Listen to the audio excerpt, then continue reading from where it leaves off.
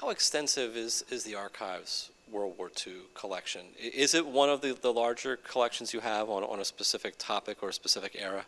Glad you asked that question. The World War II collection that we have at the Delaware Public Archives is a significant collection that we have within the archives. We have over 10.4 million documents, over 800,000 photographs. The WW2 artifacts that we have and materials runs the gamut. We have about 5,500 photographs and fair amount of written materials on World War II. Some of it is on exhibit today, matter of fact. And I guess a lot of that is because those who were working at the archives at the time and the state government at the time went to great pains to collect the material as the war was going on. Did that obviously make a large difference in having the kind of collection the state has at this point? It made a major difference. The state archivist at the time, Leon de Vallinger, recognized during World War II and afterwards that there was a need to collect this historic and significant materials. The archives at that time didn't have a large compendium of materials from World War I, so he wanted to make that right and took a very strong interest in materials as it related to World War II. And that's why we have those materials with us today that are available to anybody that wants to come in and see them.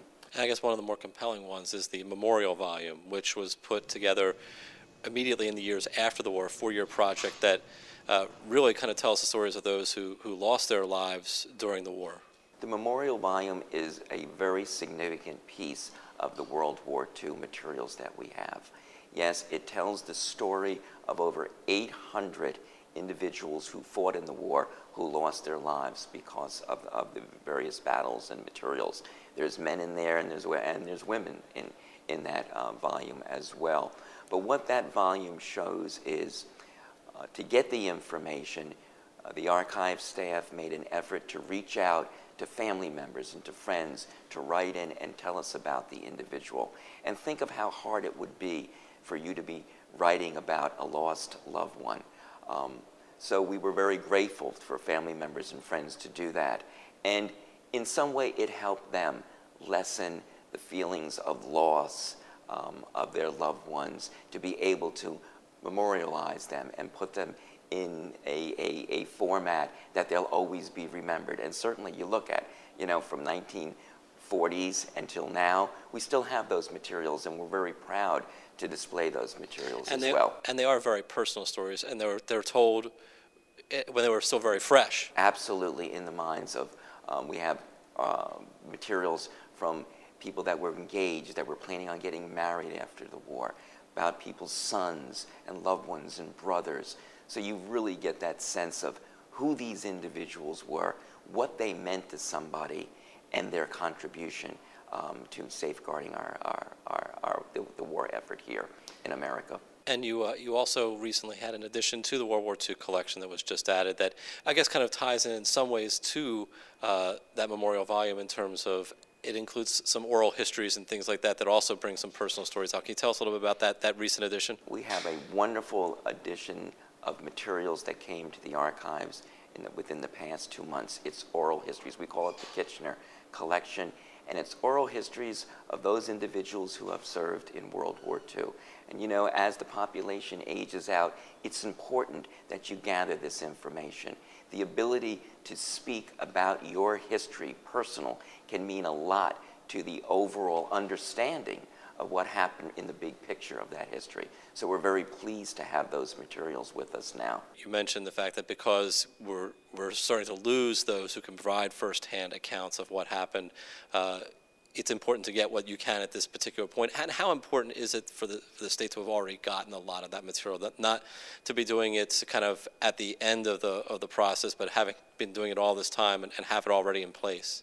One of your most important aspects of understanding history is really to do the oral history. For those people that participated in the event themselves, they can give you a different perspective. They can give you some anecdotal information that makes the history come alive. And is it important to continue? Certainly. Not just for war efforts, our Korean War veterans, our Vietnam veterans, our Iraqi veterans, but for any other significant event in history. We recently had an exhibit that was related to desegregation in the state, and we talked to individuals that actually lived during the time of the desegregation, our African American population, and the stories and the feelings that they were able to project and tell us are forever recorded. And it helps people understand a moment in time in their lives. A lot of this material, the World War II material, is online, in an online exhibit. Tell us a little bit about how that came to be, and how you kind of selected what would be highlighted in what is a very comprehensive online presentation. It's always important, so our philosophy at the archives, that we get this information and we present it. And not everyone can physically come into the building. So you're talking about your World Wide Web, where this information is presented, and people can view it for whatever reason they so desire. And that's what we constantly do. We're constantly digitizing our information, putting the materials on the web so that people can get a full grasp of what this archives is all about. As I said, we have over 10.4 million documents, over 800,000 photographs, and numerous other types of videos and recordings and books here. Come look at us, come visit us here, and come to the website. You'll get all your information about us there.